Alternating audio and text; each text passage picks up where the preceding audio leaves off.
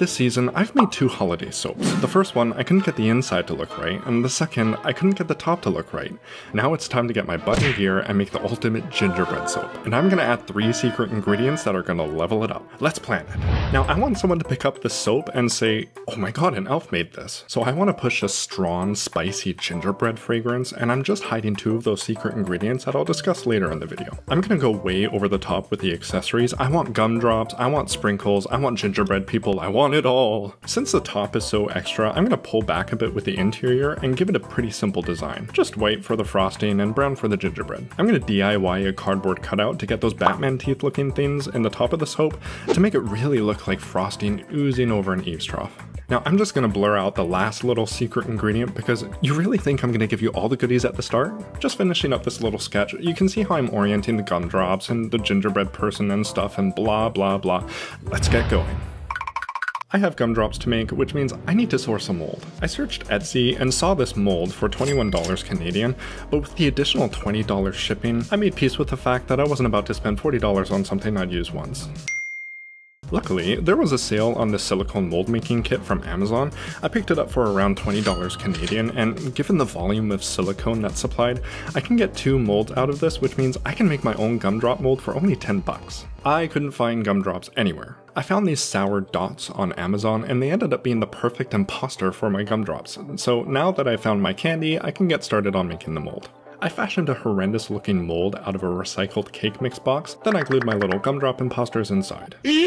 On opening my silicone mold making kit, my confidence was knocked down a peg because of the, how do I say this, lack of coherent English. I'm definitely glad the silicone is true odorless and water-like smooth, and I can't fault them for giving me a nice little card. As we all know, the highest good is like that water. All teasing aside, the kit works well, so yeah, I'll link the Amazon in the description if you happen to want some silicone mold maker. This kit comes with 2 components, liquid aqua and liquid see-through, and I need to blend them at a 1:1 ratio to get my silicone solution. I have about an hour of working time, which is great because it'll minimize bubbles, and it also allows the bubbles to be minimized. Once the solution is ready to go, it's time for my gumdrops to take a gooey bath. While the silicone cures, I'm gonna get started with my gingerbread people.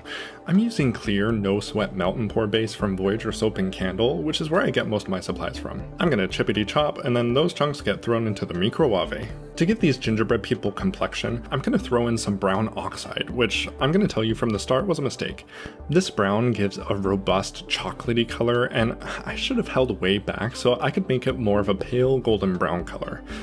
You know, the color of actual gingerbread. I tried reversing time with a little buttercup yellow mica to make it look less like chocolate and more like yellow chocolate, I guess. Yeah, you can see the yellow literally dissolved into nothing. Case in point. When I make mistakes, I cannot move on. I'm a dweller.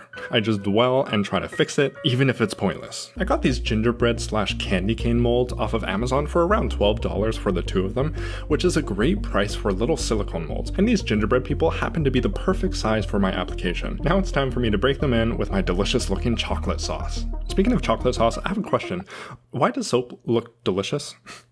And I know I'm not the only one who thinks that, because I posted my peppermint soap on Reddit a couple weeks ago, and you guys must be malnourished or something, because a lot of you wanted to eat my soap. Someone even said they would curse like a sailor just so they can have it in their mouth, and okay, me. Here's my little ginger person, and he's looking good. After peeling them from my molds, my gingerbread people ended up looking a little bland, so I decided to mix up a little paint made from titanium dioxide and isopropyl alcohol so I can give them all the facelift of their dreams. The real challenge here was finding the right paint consistency. At first I made it way too thin and messed up. But I eventually arrived at a consistency I was happy with. I learned it needs to look and feel sort of like whiteout paint. That's the way that worked for me if you want to try it out for yourself.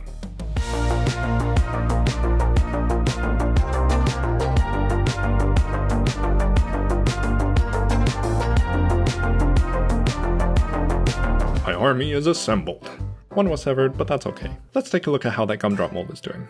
My definitely not sloppy mold wasn't fully sealed, so there was a little bit of leakage, and yes, while I poured it, I did see the leaking, and did feel a panic that lingered for the evening. This stuff is the weirdest consistency when it's cured. It feels like a really firm, cold jello. But it's not wet, it's just slightly sticky. And yes, that is a good way to describe how I am in the summer. Cold jello in the morning, sticky jello by night. What am I writing?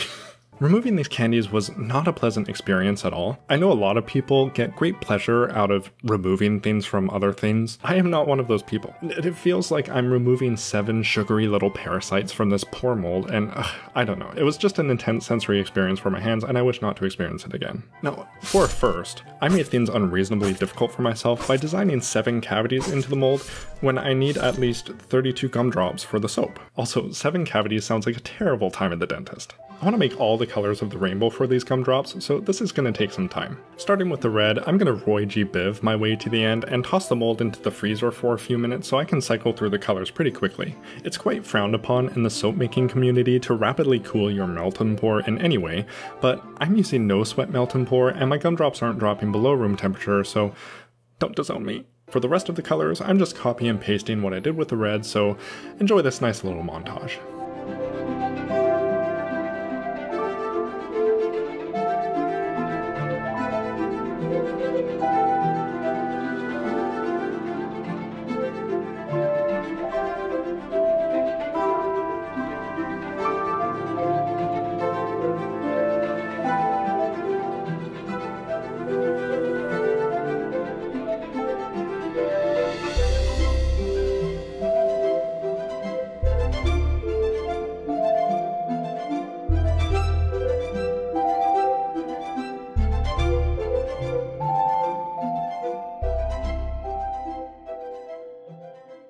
I have to admit, these are A-tier gumdrops. They have a nice rough texture from the sugar, but to take them to S-tier, don't ask me why there's an S-tier, I don't know. I'm going to toss them in some super sparkle mica to give them that lustrous sparkle that gumdrops are known for.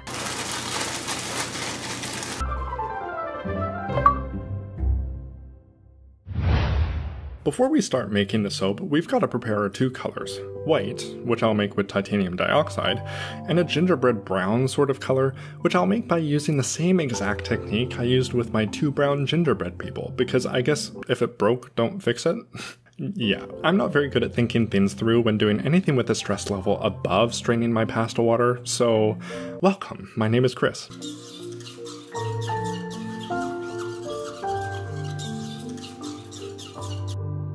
I'm using the gingerbread fragrance from Voyager. I was a little worried about using this one because it was the only gingerbread fragrance they had, and it only had 1 review, which was positive, but when spending $12 on anything, I want to make sure that other people wasted their money before me. But I'm glad I bought it because this fragrance, it smells like the spice trade. The scent is just a really nice blend of cinnamon and clove with that nutty molasses kick to impart a genuine gingerbread aroma. Finally, the time has come for me to pour the skinny liquid into the skin slimy liquid, and trust me, this time I definitely won't unplug the stick blender. Except I'll sploosh oil out. Sploosh.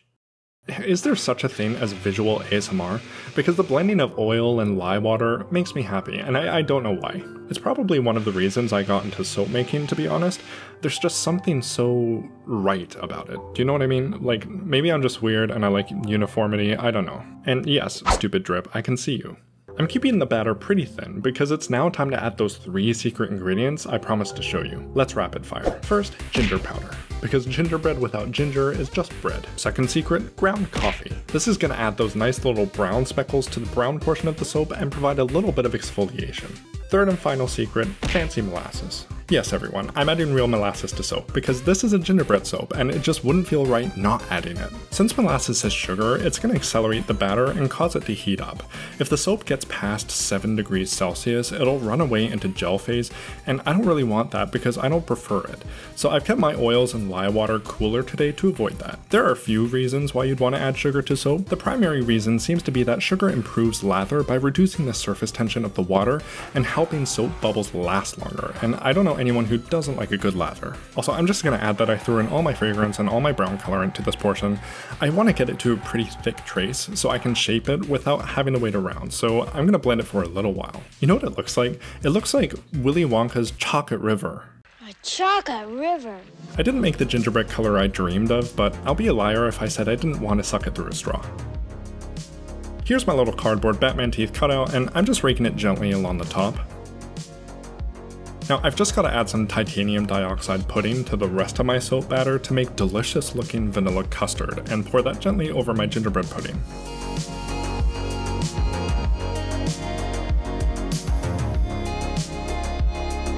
Before I let it rest, I'm going to simulate a magnitude 1 earthquake, and now it's time for the loaf to nap and saponify. While my loaf transforms from cursed custard to baneful butter, I'm going to prepare my frosting. Since it's one color all the way through, I'm just adding the rest of my titanium dioxide pudding and blending it into the oils with my stick blender so it's nice and uniform. I decided to transfer my oils to a narrower container, thinking the stick blender wouldn't go deep enough, which is reasonable thinking on my part, except I didn't realize the container I transferred it to was leaking on me. Once I got it all moved to a new container, I added the lye solution off camera for some reason, and now I'm just blending it basically as thick as my blender will allow, which took a minute or two. Once it gets past a certain thickness, you just gotta beat it manually until it's ready to go. Now if you have eyes, you can probably see that my piping style leaves a lot to be desired, and that's because I'm used to piping buttercream, which has a different consistency. I don't know what it is about soap batter, but it's simultaneously slippery but keeps its form. If you've made soap before, you probably know what I'm talking about. Now, watching this back is really cringy. I mean, you could see how I'm just pulling the piping bag like that. Yeah, don't do that if you want nice billowy looking frosting. Luckily, I'm going to cover up those dastardly peaks with my gingerbread people. 8 lucky ones will be selected to decorate the top of the soap, and the rest will be banished to darkness until they're melted into something else. Now those gingerbread people are looking a little lonely, so I'm going to give them some gumdrops. I only have enough room for 2 on each side, and I'm going to try to vary the colors enough so they work together on each bar. Now some of the more soap savvy viewers might notice that this particular soap design seems to take influence from Katie Carson's Gingerbread Village soaps, and that's because it did. Primarily because her design is ingenious, so I need to give credit where credit is due.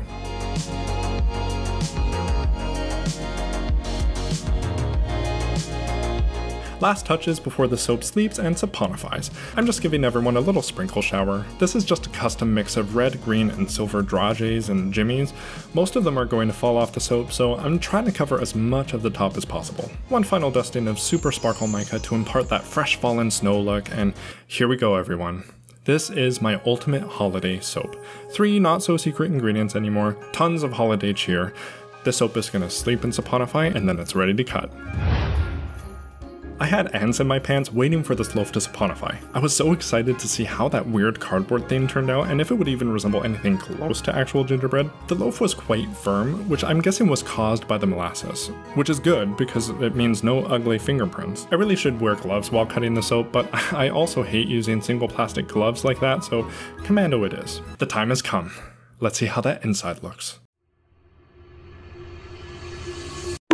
Okay, that one doesn't count. Let's really see how the inside looks. And there we have it. I'm actually really happy with how the design worked out. In hindsight, I should have measured out my titanium dioxide because frosting A and frosting B are 2 distinct shades of white, so that's one thing I would improve upon in the future.